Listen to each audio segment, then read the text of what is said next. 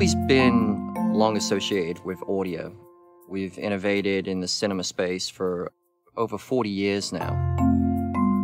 And we're in a unique position that practically no other company occupies.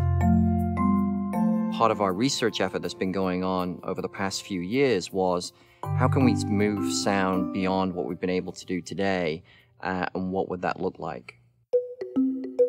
So when we look at the evolution of sound in film and cinema, we started off with mono, single speaker in the middle of the room behind the screen. Then we moved to stereo.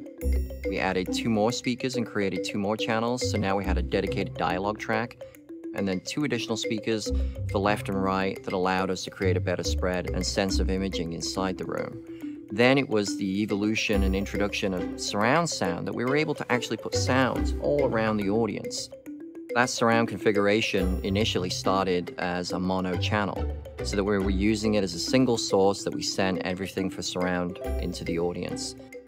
Then with 5.1, we were able to split the room in half and now have a left surround and a right surround to allow us to have more sense of movement of sound across the audience.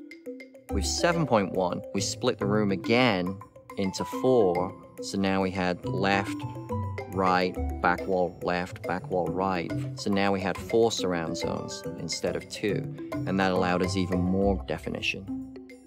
Logic would make sense that the next progression would be like a 9.1 or an 11.1 or even a 13.1. But the feedback that we got from content creators was it wasn't going to be good enough. And that's when we knew we had to make a more bolder step in moving forward.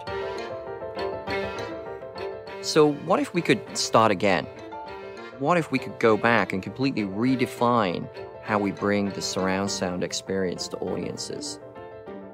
So what Dolby's bringing now is the next generation surround format for the industry. With a channel-based solution as we have today, if we look at how I move something around the audience, in 5.1 we had 2 zones. So if I wanted to create a sensation of movement, it's either here or here. It goes from one side of the room to the other. It doesn't really create that sensation of movement. With 7.1, I can now be on the side, then behind, and then to the side again. So it gives you the sensation of movement, but it doesn't have that precision of movement. So the fundamental shift in what's happening is that now we're migrating away from channels. The ability to move a sound through the room now with objects creates this precision movement, which is referred to as a pan-through array. Now the helicopter has that fluid movement of hitting speaker number 1, speaker number 2, speaker number 3, speaker number 4, and then having that precision as it goes around me in the auditorium. And now by placing speakers over the audience, we can truly create that immersive sound field that now makes it feel like that helicopter is literally buzzing over your head. Overhead surrounds, for the first time, adds that upper hemisphere of sound that we've been missing from films.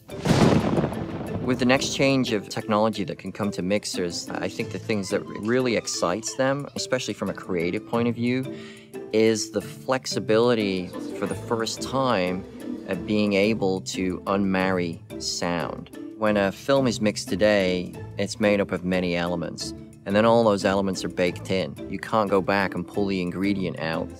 But with objects, you could now go back in, remove the object. So if the object was a music soundtrack, we could go in, pull it out, and replace it, and have more finite control and precision in the reproduction of sound. With channel-based solutions as they exist today, one of the problems that we've always faced is how we deliver all of these different formats. If we take 7.1 as an example, then 7.1 is mixed throughout the entire process of a film. At the very end of that process, the mixers will then do another creative pass to take it down to 5.1, because we have multiple playback systems in the world. Now, when they go to a theater, the only control that the mixer has is volume level that the movie will play at and simplistic delay that controls the surrounds. What Dolby's proposing is now they can mix in the biggest mode possible. This now goes out as a single deliverable file, carrying metadata and information that will accurately reflect what the mixer wanted. This dramatically simplifies the entire process.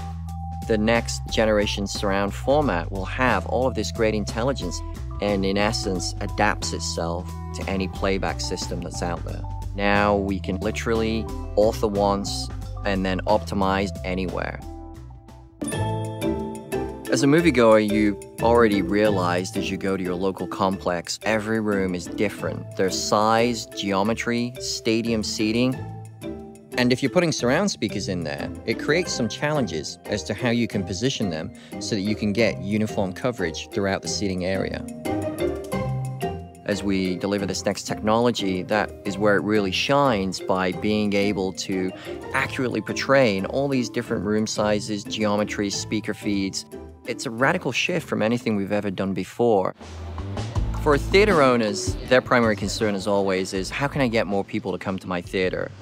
But now with this better technology of surround sound and sound over the audiences, that now gives them something to leverage bringing people back into the theater.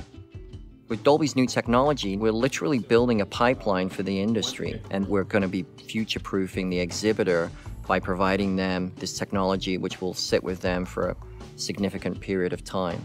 So what we're doing is really a huge fundamental shift in the way audio is not only mixed, but also perceived inside your theaters. And it's really a huge change from 5.1 to 7.1. That was only an incremental change. And that what we're giving you the capability of providing now, it's enormous. The ability to have pinpoint precision, the ability to have these sounds wherever they need to be and over the audience for the first time is a real differentiator that hasn't happened before. It's all about the excitement of what audiences will experience, but also just the amount of excitement that you get from a content creator when you walk them through some of the things that we've done and seeing how excited they were about this, then that's definitely worth it.